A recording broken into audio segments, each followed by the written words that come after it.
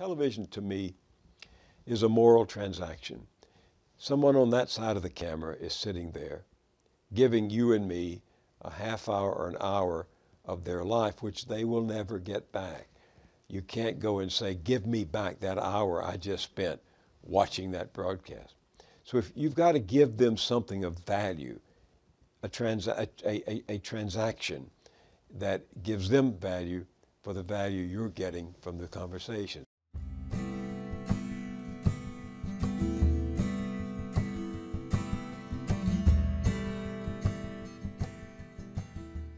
Bill, thank you so much for taking this opportunity to speak with us. I know our viewers are excited. I'm way excited about this opportunity.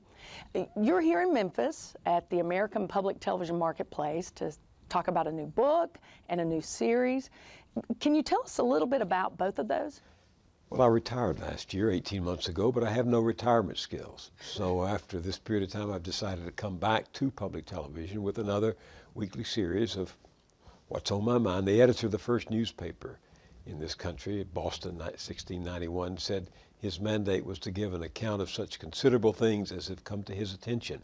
And a lot of things come to my attention, and I just wanted to get back and share them with our audience. So we'll begin a new series in January, and it won't be totally unlike the former, where I sat down with a lot of interesting people and talked about what's on their mind, what they see about what's happening in the country. They range from Jon Stewart, the comedian, to Barry Lopez, the writer. I really believe the conversation of democracy, as I call it, includes all kinds of voices. So those are the kinds of people I'll be bringing back to the air starting in January.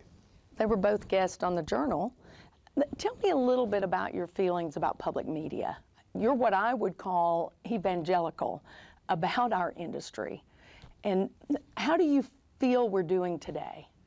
Well, I was present at the creation of public broadcasting back in the mid-'60s when Lyndon Johnson passed and signed the Public Broadcasting Act of 1967. Our thesis was that there needs to be one channel, at least one channel, that is free of commercials and commercial values. Because when you're producing for a commercial network, you look out and think of your audience as an audience of consumers waiting to buy something. So you want to sell them something.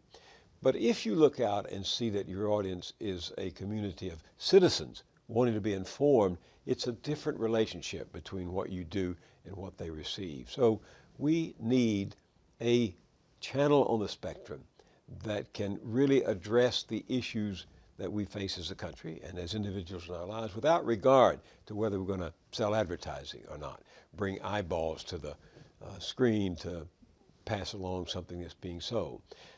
Public media today is more important than ever because we have hundreds of channels and we're constantly barraged with salesmanship, commodities, advertising, amusement, sports. All of those are fine, but they don't address the main issues of what kind of how we're going to solve these enormous problems that we have. So public media tries to do that, tries to give breathing room, time, space to people who have ideas, who believe in learning, who want to take what they see and hear and do something with it in their communities and in their country. So we need that more than ever today. We need what you're doing in Cookeville and what others all across the country are doing. How important are stations, local stations like WCTE to this mission, to working within their communities? I suspect that I have, as an on-air journalist, visited more local public television stations than any other of my colleagues over the last 40 years, because when I began in broadcast television, public television in 1971, I realized that stations are the bones of public broadcasting. They are what hold us together, what embody us in Cookeville and other towns. So I went around all over the country, time and again, raising funds for local stations, meeting with the viewers, meeting with the managers, meeting with people like you, and I came to realize that those stations are the connection to the public in public broadcasting, and that public cuts across gender lines, ethnic lines, racial lines, all of that. But they are people who care about the life of the mind, the life of the spirit, world of learning, world of ideas. And without the local public television station, there would be, as far as I can tell, no voice for these people, no outlet for non-commercial values and ideas in all of these communities across the country. You challenged us, though. You challenged us to have a stronger voice, to take a stand within our communities and to really find out those issues that are hurting us as a community, to give us pause. Yeah, I think it's very important for public television to be an ombudsman in the communities, to give a forum to people who have grievances against the city government or the school administration, or who have complaints, who have maybe they've been harassed by this institution or that institution, and without a newspaper, a strong independent newspaper, they have nobody giving them a chance to be heard. I think forums on all kinds of issues, giving people in the town a chance to get together and debate, argue with each other in a civil way. I think we have too much ranting and too much anger and malice in our public discourse today, but I think that's a great public service. Let me ask you about that, about the anger. It seems like we're so polarized as a nation and that there's been a loss of civility. What can we do about that undercurrent of anger? Well, we can lower our voices. We can lower our voices for one thing. We can turn away from the angriest voices that are trying to appeal to the lowest common denominator. We have some control over it. If you don't respond when people shout, then maybe they'll stop shouting. If you tell your own supporters, whether you're a Democrat or Republican, if you think your candidates or your representatives are appealing to the lowest common denominator, the worst angels of our nature, you ought to say something about it. But, you know, to everybody else, I say take a deep breath, think about what you want to say, and realize that you're more likely to make your point if you are listened to instead of if you're rejected in what you say. You referenced in your last show, I believe you were speaking about hope. You said the fact that hope can be toxic if you hold it long enough without some resolution or action.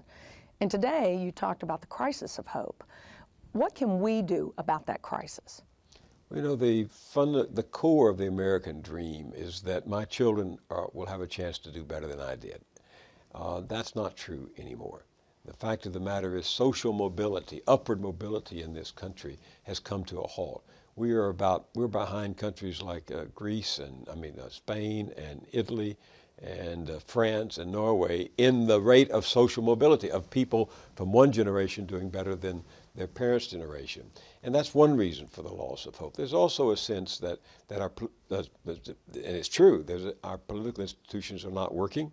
Washington is stymied, it's paralyzed, it's polarized. The economy is not working for the broad majority of people. So hope, which has always been the anticipation that I will make it, that I will find a way to buy a home, raise a family, have a secure retirement, those are in shatters right now for millions upon millions of people.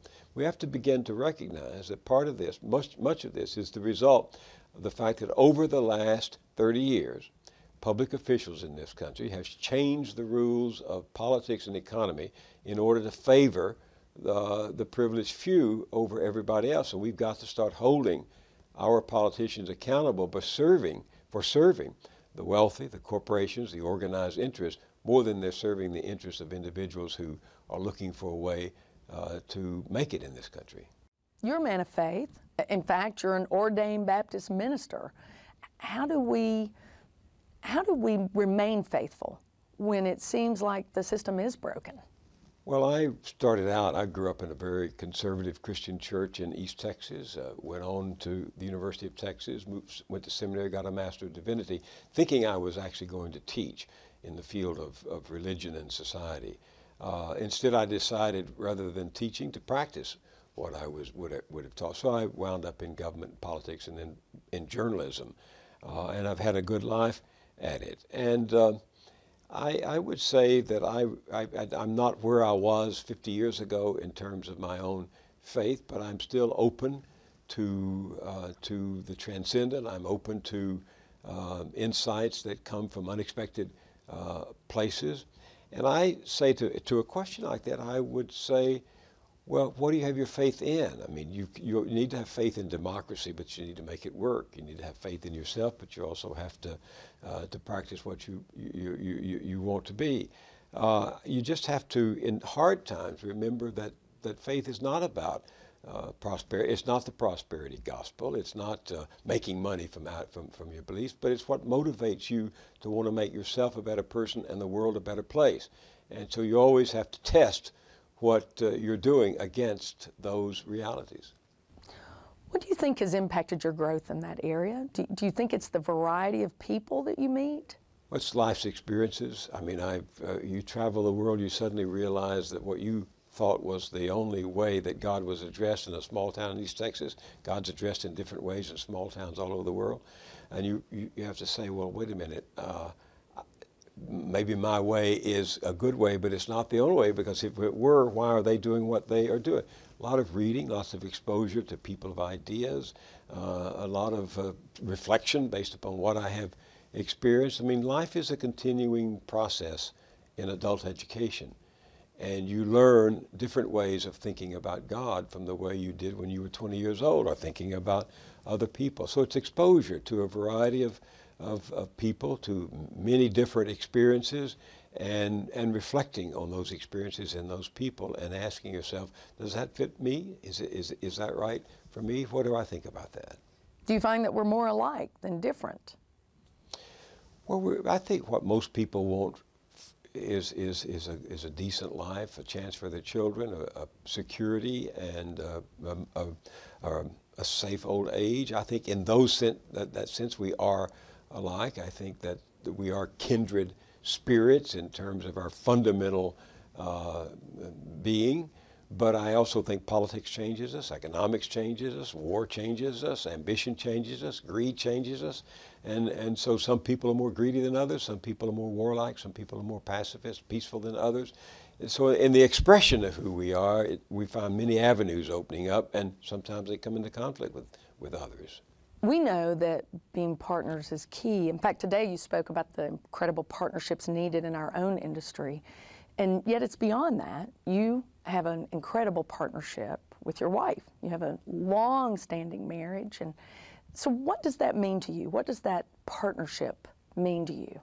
Well, it means constant testing, because it's not easy to live together 57 years if you are going to be an individual, but at the same time a partner, as you say, often conflicts. You have to learn that the immediate anger or the immediate discomfort is a passing phenomenon, and you have to know that other person to be essentially and basically a good person. I see goodness in my wife all the time. She does occasionally in me, and we recognize that when we're not always good, that there's that rock on which we based our commitment to each other. It takes a lot of patience. It takes a lot of lowering your voice when you would rather raise it. And it means, it's like a good waltz, a good dance. You don't step on the other person's toes. If you do, they can't dance, and you'll be tripped up too. So you learn to dance in ways that create a pattern, but don't trip up the other person. When you decided to come out of retirement, what really challenged you to do that? I mean, you seemed so adamant before about leaving. Well, I've retired several times because this is hard work. A weekly series, raising money, making it happen, it is hard work. And so from time to time I've taken deep breaths. I've stepped outside of the work and replenished my spirit, replenished my mind, read a lot, traveled a lot, raised money for the next round. When I did it last time, I was 76, and I thought, well, that's enough. I've really been doing it 40 years, and it's time to move on. But in the next 6 or 8 months, people would stop me and say, I miss what you were doing. Coming up from the subway, on the train, down to Washington, at the airport, people on the street, they just say, I miss your program. Why don't you come back? And, well, I didn't really have an answer for that. I didn't have an excuse for that. And then the way the world has gone, I've been around a long time, have some insights, have some experience. Why not share it? And I just decided one day that hey, I don't play golf, I don't play bridge, and if I did, I'd still feel that wasn't sufficient. I love my work, and I love it because it's teamwork. It's a collaborative medium. All you have to do, if your viewers could, is look around and see the camera operator, the sound engineer, the lighting technician, the makeup artist. You know, it's a great team effort, and it's a lot more fun in this work playing on a team than it is going solo. Also, as you age, you discover your friends are aging out, died off, moved on, and you suddenly realize that you're not ready to head for the rocking chair. So why not do what you've been doing for 40 years if you have the chance to do it and if you still have the energy and the health to do it? And at the moment, I do. Well, I'm thrilled you're back, and I know so many of our viewers are thrilled that you're back. You told a story this morning about a woman who approached you in the train station that was so fun. Do you mind sharing that? It was such a fun story. No, it actually happened a week or so ago. I'd been in Washington filming for our new series, and I'd gone to Union Station, which is the big railroad station there for the trains back to New York. And I was sitting actually at near the gate, and this lady came up to me. She didn't immediately come to me. I could tell that glint of recognition 10 or 12 yards away. If you're walking on the street and you know somebody who has recognized you and you recognize that they have recognized you, there's a connection. So I saw this connection, but it was a quizzical look in her eye. So she came up to me and she said, "Were you Bill Moyers? Were you Bill Moyers?" And I said, "Once upon a time." I mean, and she said, "Well, I'll be darned. I didn't think you were still with us." And I said, "Well, I think I am." And then I said, "Maybe you're thinking of some of the old timers who've gone on, friends and colleagues of mine like David Brinkley, or Paul Duke, or Walter Cronkite." She said, "No," she said, I just know that I always watched you when you were alive." So That's fun. Yeah. So I've said to your audience this morning that she'll have another chance to see me in January when MOYERS Company comes on the air, but I hope she doesn't confuse it for The Walking Dead, which is one of the most popular series in the country right now. I don't know if you've seen it, but it's a huge hit on cable. You know, you always have such a diversity of guests, and I can't wait to see your new series, just to see who you're going to have on. They come from all different walks of life, and you have such a great skill of engaging them, and then they engage us. How do you choose your guests? Curiosity, intuition. I mean, I read something and I think that person certainly writes well. I wonder if he or she talks well, or they have an idea that I think others should share. Most of the time it's that I come across something that excites me, and I think if other people saw it or experienced it, it would excite them too. But it's largely just my own intuition about the ability of this person to break through to others. They broke through to me, so why shouldn't they break through to others? I read widely in science and religion and economics and politics and anthropology. I was a good student in high school and college, and journalists are good students. I said a moment ago, a continuing course in adult education. That's what journalism has been for me. You know, I think also a force in coming back, a factor in coming back, was that few people have the opportunity to have an idea one day and a month or 2 months or 3 months from now to see it on the screen, shared with other people. I think of television as a kind of campfire. If you build a little circle here and create a conversation that's interesting, then from out of the darkness, out there beyond the camera, other people come and they sit around in their homes or in their living rooms or in their dens, and they share for 30 minutes or an hour in that experience of the campfire.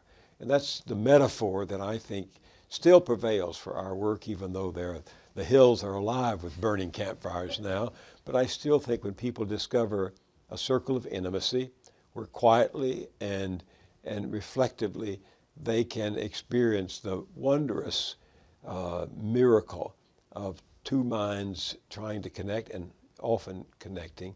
It's like eavesdropping on visitors in your home when you were a kid, and you'd hear your parents talking about something interesting, and your ear would cock and your attention would be directed toward it, and you felt something you couldn't even define then, but you knew was adding to, you would later realize it had added to your experience. I think that's what audiences do when they listen to us, so I always try to choose carefully people who are worth a half hour of your time. Television to me is a moral transaction. Someone on that side of the camera is sitting there giving you and me a half hour or an hour of their life, which they will never get back.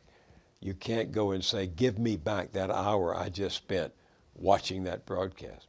So if you've got to give them something of value, a transaction that gives them value for the value you're getting from the conversation. So to me, that's the sense of urgency in what we are doing when we're talking, that somebody's watching whose life will be touched or untouched or not, but they'll never get that time back. Bill, I can't tell you how much this means to me that you've taken this time and that you've given us this opportunity. I have to tell you that it just seemed impossible to me. I had a viewer, a friend of mine, Marilee Hall, who suggested that I call you to do an interview for One-on-One, and I just laughed because I thought that's not possible, and yet here you are. You granted this opportunity, and I think that's what you bring to the television. I think you bring that you're approachable, and that resonates with the viewers, that we can trust you, and they can trust this setting between us. Well, you know, I'm flattered by that, and I have no idea why it is. I'm just a journalist doing my work in public, and I think that it's the people I have on who rub off on me. So people think I'm as smart as the scientists I've just interviewed, or as good as the clergy I've just interviewed, or as knowing as the economist. I'm not. I'm a journalist. I mean, I ask questions because I don't know the answers. I'm very uncomfortable answering questions. I'm very uncomfortable pretending to be knowledgeable when I'm just simply more curious than I am certain. But it rubs off. There's something about the chemistry of television that makes the interviewer seem on an equal with the interviewed, and that's not the case in my work. I don't know anything near what the people I'm talking to know. They're the kind ones, the generous ones, in giving me their time to share with me their life's experiences, their learning, their knowledge, their experience, and allowing me to share it with the people watching. And if the audience thinks I'm the subject of the show, it's a failure, because I'm not. It's the person I'm talking to, or the documentary I'm presenting, the reporting we are doing. But somehow it rubs off on the principal on the camera when it belongs elsewhere. I want to wrap up in the few minutes that we have left with a question from Marilee Hall. She's the person who encouraged me to contact you. What do you feel most positive about in your life, in our world? Well, I've had a good life, a lucky life, a fortunate life. I mean, I've known loss, death in my family and all that, but I personally I've been given wonderful opportunities when I've made mistakes and faltered. I've been given second. I've had a good life.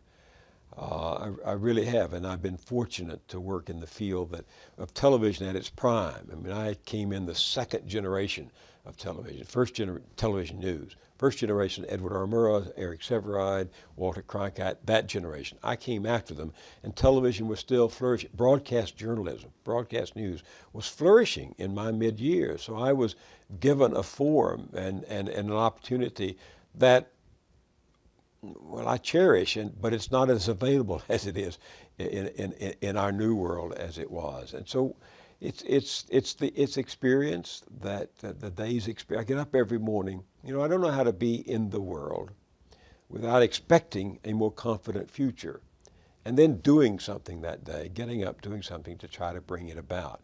And when I make a small contribution, or I feel that I've used that time to do something that makes a more confident future, I feel very good about it. I'm worried, deeply worried, about the paralysis and polarization in our democracy. I'm vexed by the growing inequality. The have-it-alls are getting more of it, and everyone else is struggling to hang on. I worry about the fact that we're crowding too many people into the phone booth. You know, a population 7 billion now, and sooner or later we're going to we're going to reach the limits of what we can support and sustain. I worry about that. But I'm always, you know, I practice what a great political scientist, Antonio Gramsci, once said, that he practices the pessimism of the mind. That is, you see the world as it is. No rose-colored glasses, no denial.